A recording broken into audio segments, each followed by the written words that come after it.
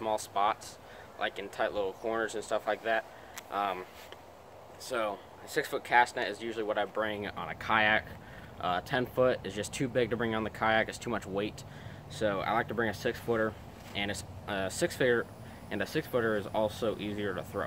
So basically, again, what I use, another place I would use a 6-foot cast net is in shallower water. In deeper water, always use a bigger cast net, because with a 6-foot cast net, it's not going to open wide enough to really get a bunch of bait. So today I'm going to show you how to throw a 6-foot cast net. So what I like to do with a 6-foot cast net, it's pretty easy to handle.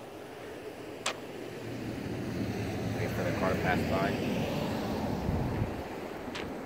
So basically how I throw a 6-foot cast net. Okay, first thing, if you've never really thrown a cast net, if you're just getting into this, just put it around, put the end of the rope around your waist like that. Usually some cast nets will have this to put around your waist. Coil it up in your hand. Pretty easy stuff.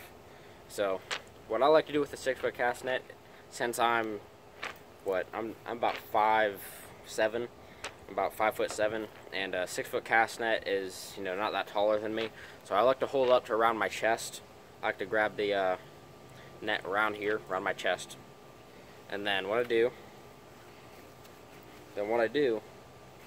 I grab the rope right here, and I put this over my shoulder, over my arm like that, and then I go down an arm's length,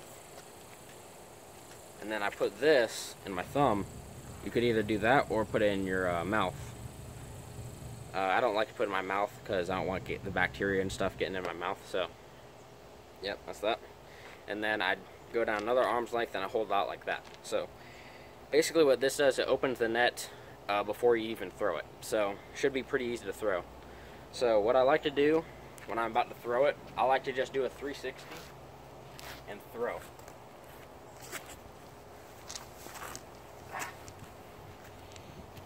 And that should get the net open pretty much every time. So I'm going to do that real quick. So I'm just going to demonstrate for you.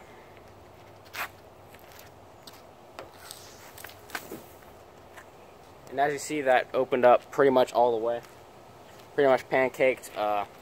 In the grass it bounces. So of course it's not going to turn out perfect. But in the water, usually almost 100% of the time when I throw it in the water, it's perfect.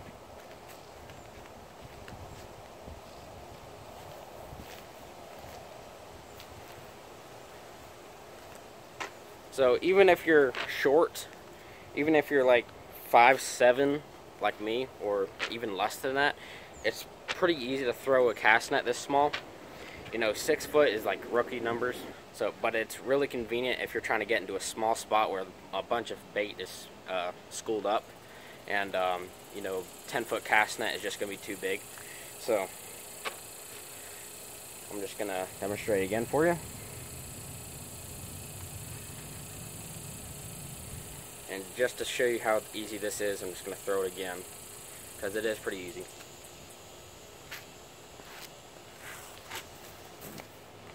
As you can see, pretty much perfect. Pretty much perfect circle. Whatever bait is there, pretty much get all of it. If you can't spin for whatever reason, just do the same procedure, except grab the net at your waist. And just do the normal thing. And then, again, if you can't spin, all you need to do is just rock it back and forth and just throw it. And that's still pretty good. You know, it still got open. And the thing of, so, pretty much perfect circles either way. So I'm going to demonstrate one more time, just to show you how easy it is. So again, if you don't want to spin, that's also something to keep in mind. If you really don't feel like spinning, you know, because it kind of gets dizzy if you do it over and over again. So this is also a good method. Boom.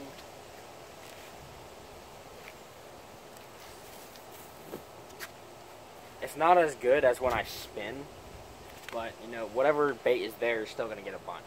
All right, guys, hope you enjoyed the video. That's how you throw a 6-foot cast net. So other than that, hope you guys enjoyed the video, and see you guys later.